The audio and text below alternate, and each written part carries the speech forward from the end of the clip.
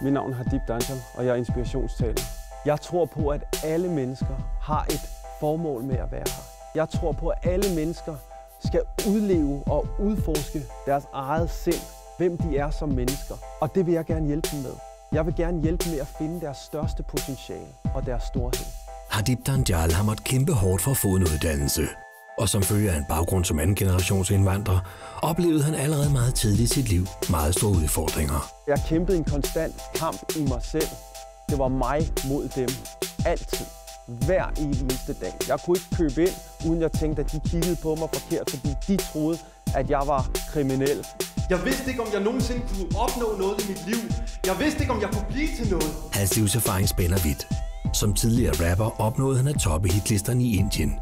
Men han har også mærket musikbranchens skyggesider. Så står man her, pludselig med ingenting. Intet.